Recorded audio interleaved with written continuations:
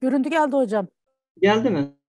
Geldi de yarım geldi. Sunumun diğer önceki hali değil, son halini paylaşamadım. Çünkü bilgisayar donduğu için maalesef tam metni yapamayacağım, sunamayacağım.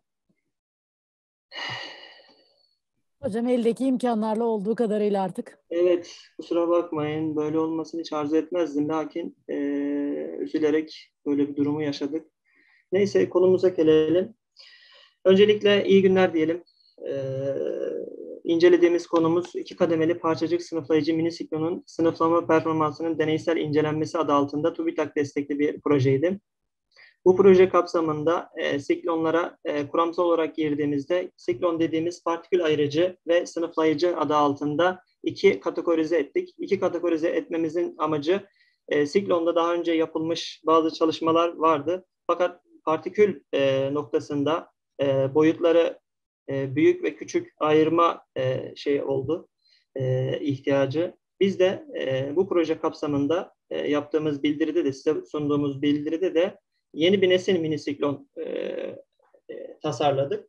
Bu mini siklonun daha önceki yapılan siklonlardan farkı iç konik parçamızı gövdenin içine oturtarak küçük partikülleri orta kısımda, iç kısımda, diğer partikülleri de kenar kısımda birleştirerek partikül sınıflandırmasını sağlamaya çalıştık. Öncelikle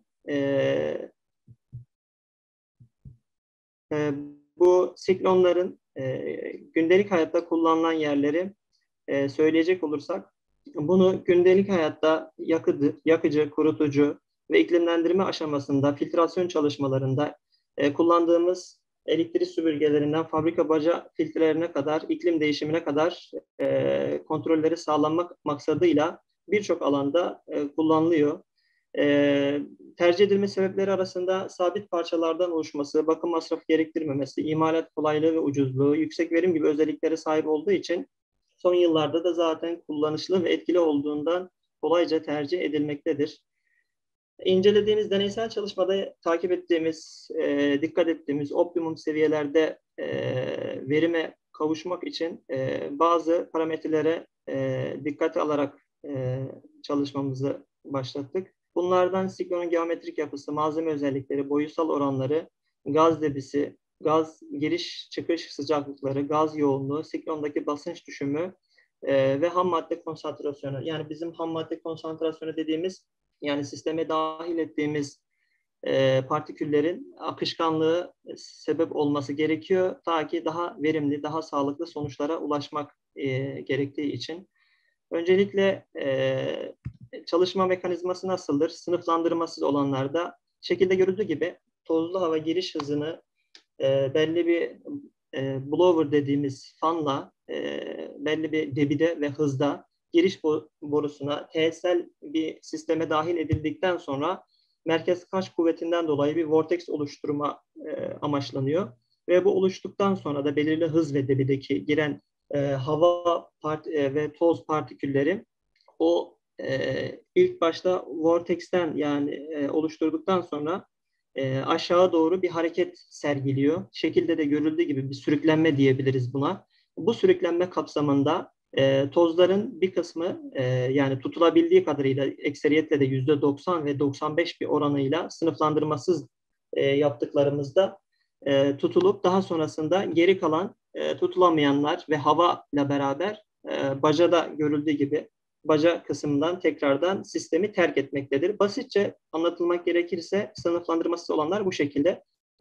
Bizim yaptığımız tasarımda ise içine bazı parça koyduk. Parçanın özelliği daha önceden de bahsettiğimiz gibi küçük partikülleri içeriye, büyük partikülleri de dışında kalacak şekilde bir vortex'ten kaynaklı sisteme dahil ettik. Bununla ilgili daha sonrasında optimum değerleri göz önünde bulundurmak gerekirse bazı parametreleri inceledik. Bunlardan en önemlisi toplama ve toplam verim dediğimiz, bir de fraksiyon verim dediğimiz iki ana başlıkta inceledik. Tabii bu iki başlığı takip ederken istemediğimiz sistemde bazı basınç kaybı ve ona bağlı olarak basınç kayıp katsayısı parametresi K dediğimiz durum söz konusu. Her ne kadar verimi yüksek tutarken diğer basınç düşümü ve ona bağlı olarak basınç kayıp katsayısı K'yı ve diğer kritik çap, partiküller için kritik çapı hesabını yapmamız gerekti. Bunu da yaparken özellikle kritik çaptaki kullandığımız daha önce literatürdeki yapılan Leffel, Beard, Leith ve Leach bilim adamlarının bulduğu modellerden ayrı olarak 2010'daki Sürmen ve arkadaşlarının bulmuş olduğu ampirik bağıntıdan yola çıkarak kritik çap hesabımızı yaptık. Daha sonrasında basınç kaybı ile ilgili cebirsel modelleri kullandığımız daha önce yapılmış Shepard, Leffel ve Alexander Bart, Avcı ve Karagöz yaklaşımlarını biz arasından Avcı ve Karagöz 2005'teki yaptığı bulduğu ampirik bağıntıdan yola çıkarak hesaplamalarımızı yaptık. Bununla beraber bizim öncelikle kullandığımız özel Katya programında tasarladığımız çelik malzemesini seçtiğimiz paslanmaz çelikten yeni bir mini siklon tasarladık. Bunun ana parçaları, birincisi siklon gövdesi, ikincisi toz haznesi, 3 salyangoz ve baca şekilde diye sıralayabiliriz. Ana siklon parçaları bunlar. Bununla beraber tabii ki bu tamamlayıcı ekipmanlar, ölçüm cihazımız oldu, dijital hassas terazimiz ve bununla beraber testo basınç ölçerimiz ve blower dediğimiz 1,5 kW'lık bir fan dediğimiz ve titreşim cihazıyla da bu biriktirdiğimiz besleme hunisindeki kalsit tozuna düzenli, rigid ve lineer bir akış sağlamak için kullandık. Bunlar laboratuvar şartlarında uygun nem ve sıcaklık göz önünde bulundurularak deneyler gerçekleştirildi. Sistemimiz tam olarak şekilde de görüldüğü gibi ayarlanabilir, vanalı, fanda gelip daha sonrasında gerekli belli hız ve debide sisteme dahil edip tekrardan baca kısmı dediğimiz yeri şuradan borunun buraya takılıp tekrardan sisteme giren havanın tekrar çekilip alt kısım şu kısımda da bizim kalsit tozumuzun biriktiği bir sistemdir. Siklon yeni kendi kendini temizleyebilen filtrasyon sistem diye adlandırdığımız bir sistem. Daha sonrasında devam edecek olursak verilerin işte burada diğer bütün yani Word, Excel'de sayfalarım da ondan dolayı sunumumu devam edemeyeceğim. Çünkü yeni slaytımda devamı silindiği için bilgisayardan kaynaklı mecburen burada bitirmek zorundayım. Yoksa şeyden açmam gerekecek hepsini tek tek. İsterseniz buradan devam edelim. Çünkü slayta aldığım verileri bitirmeyin. Word dosyası üzerinden buradan devam etsem bir mahsuru var mı acaba? Yok hocam, yani sizin için bir sıkıntı olmayacaksa devam Yok. edebilirsiniz. Ben devam etmek istiyorum çünkü bunu düzenli bir şekilde sunumumu yapmıştım. Fakat telefonda o slayttaki şeyler silindi. Buradan devam etmek istiyorum sonuçlara. Tabii hocam, buyurun. Tabii.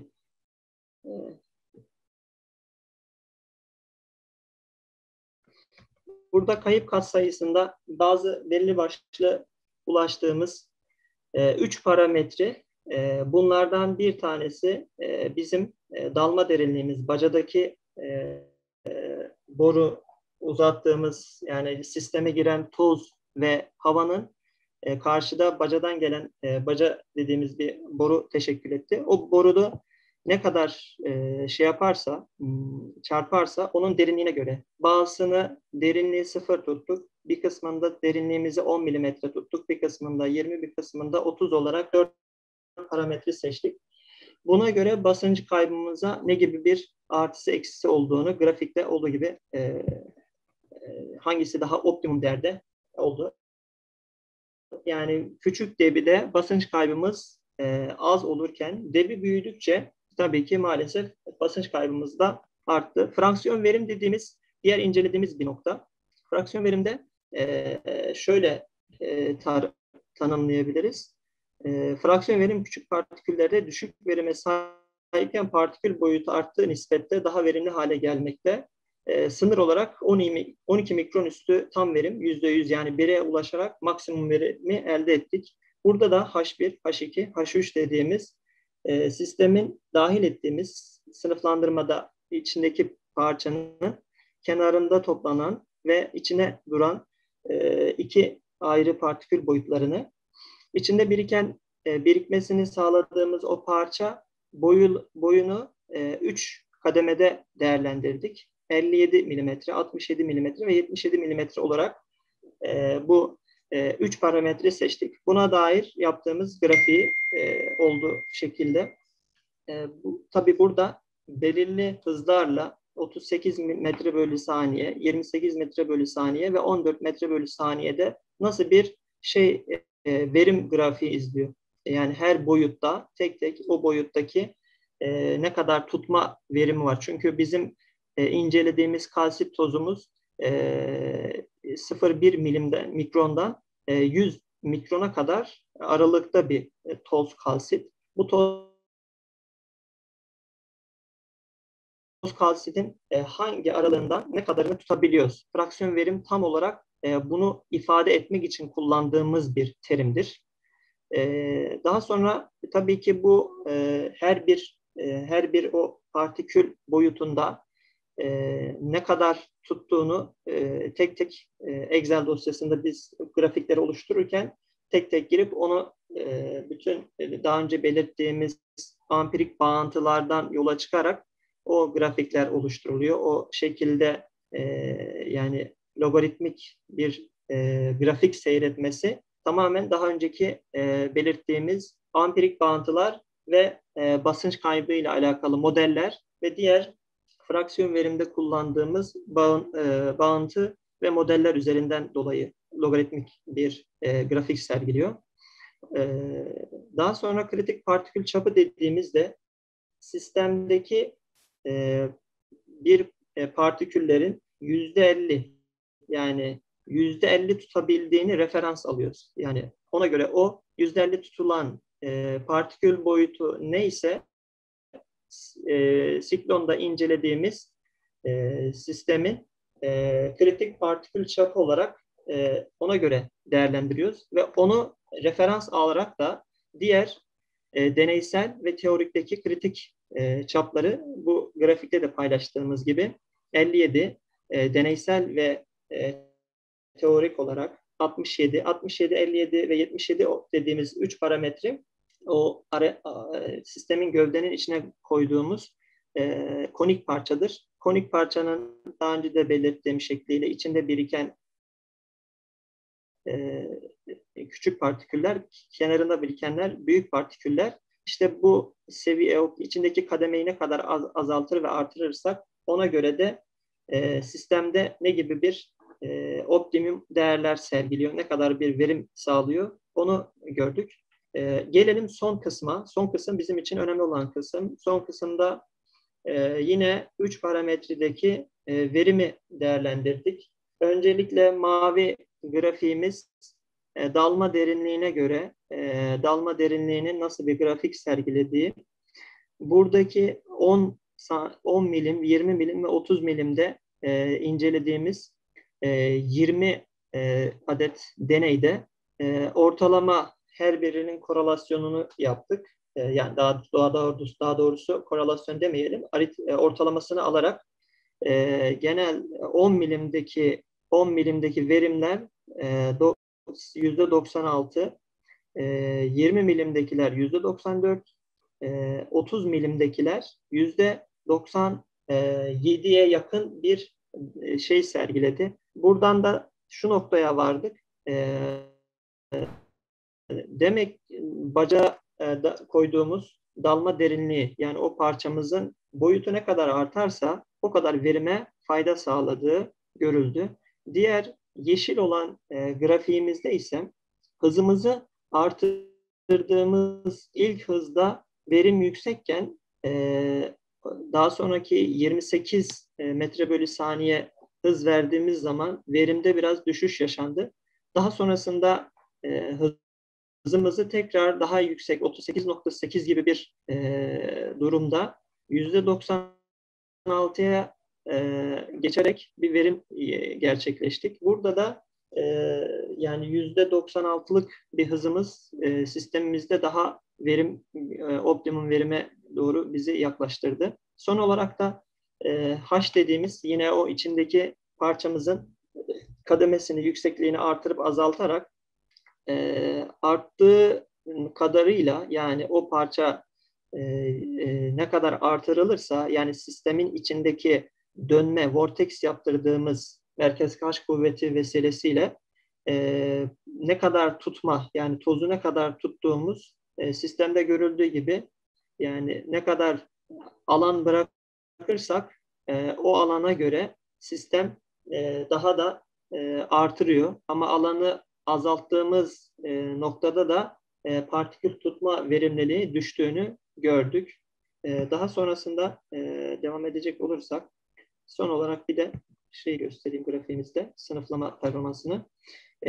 Konik içi ve konik dışı dediğimiz ve baca toz toplama haznemiz 3 kısımda sınıflama işlemi yapmakta. Son kısım sınıflama dediğimiz baca kısım. Baca kısım geri kalan %5'lik geri dönen tozun, partikül tozunun çok eser miktarda, çok küçük boyutlarda olduğu için 60'a yakın yaptığımız deney sonucunda istenen bir çoğu ölçül miktarına ulaşmadığı için tam tutulmadı. Yani bacadaki istediğimiz, hedeflediğimiz toz tutma, partikül tutma şeyini sağlayamadık. Fakat daha gövde içindeki konik parçadan kaynaklı konik içinde 5,42'ye yakın bir ortalama partikül tutuldu ortalama. Konik dışında ise kenarında kalan gövde ile içine koyduğumuz konik parçanın arasında kalan sistemde ise 28,36 mikron bir toz tutma kapasitesine sahip oldu. Bacada ise çok küçük miktarda. Yine burada da konik içi, konik dışı aradaki ne kadar bir farklılık var? Bu ilgili yaptığımız sonuçlar vardı. O sonuçları yani ölçtüğümüz Malvern partikül ölçüm cihazında o cihazdan kaynaklı paylaşamadım onları sunumda kaldığı için. Son olarak sadece sonuç kısmındaki şeylere değineyim ve burada bitireyim sunumumu. Yapılan çalışmayla sınıflama performansını iyileştirmek adına ayırmak, kademe verimini artırmak için geometrik parametrelerde farklılığa gidilerek daha çok değerleri görme durumu incelenebilir. Ne gibi? Bizim baca çapını hiç artıramadık, değişkenlik sağlayamadık. Ondan dolayı ona biraz daha değişik çaplarda verime gidilmesi için değiştirilebilir. Daha sonra bu parametrelerden birisi baca çapı dedik. İkinci olarak da siklon boyu ve gövde uzunluk ayarlanabilir özellik verilerek konik içi dışı daha iyi sınıflandırılması, boyut aralığı daha verimli hale getirilebilir. Bir ilerleyen çalışmalarda literatüre katkı sağlamak adına. Benim için sunumum burada bitti. Dinlediğiniz için teşekkür ederim. Olan aksaklıktan dolayı da affınıza sığınırım.